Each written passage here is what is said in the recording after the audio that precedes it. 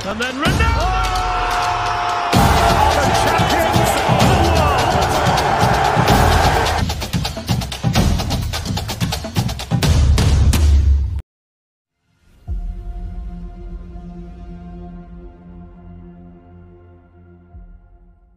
Liverpool tak mau membuang waktu dalam bursa transfer menghadapi musim 2022-2023. Tim yang bermarkas di Anfield ini segera meresmikan pembelian Darwin Nunez.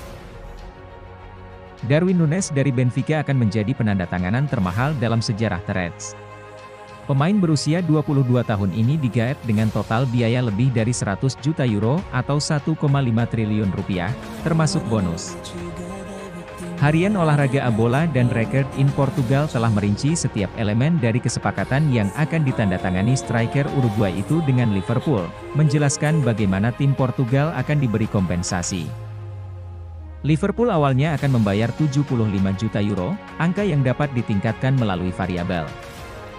Sisanya 25 juta euro akan datang dari tujuan yang terpenuhi. Tim Inggris akan membayar 5 juta euro ketika Darwin memainkan 10 pertandingan, dan 10 juta euro lagi ketika ia mencapai 60 pertandingan.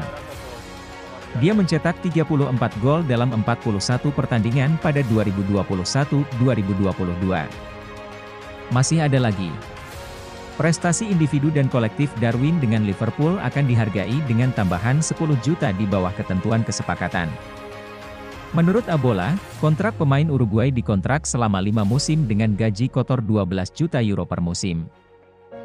Biaya transfer 100 juta euro akan menyalip 85 juta euro yang dibayarkan Liverpool untuk bek Virgil van Dijk ketika ia tiba dari Southampton pada 2017.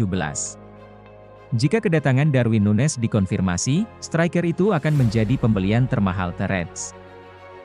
Minggu ini bisa menjadi hari penentuan kedatangan Darwin Nunez di Liverpool.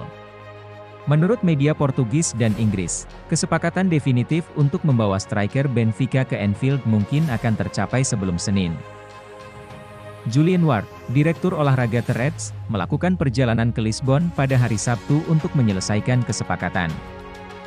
Sebelumnya, runner-up Premier League ini melepas striker Divock Origi ketika kontraknya berakhir bulan ini. Pengumuman ini sekaligus menguatkan kabar kepindahan Origi ke AC Milan. Origi pindah ke Anfield dari Lille pada 2014 tetapi segera dipinjamkan kembali ke tim Liga 1. Selama 8 tahun bersama The Reds, Origi jarang dimainkan, tetapi ia mencetak beberapa gol penting untuk tim Jurgen Klopp. Origi mencetak 22 gol dalam 107 penampilan Premier League untuk klub yang berbasis di Merseyside ini, hanya 34 dari pertandingan tersebut. Dia menjadi super sub ketika melawan Everton dan dalam kemenangan 4-0 atas Barcelona di semifinal Liga Champions. Origi juga mencetak gol kedua dalam kemenangan final Liga Champions 2019 atas Tottenham.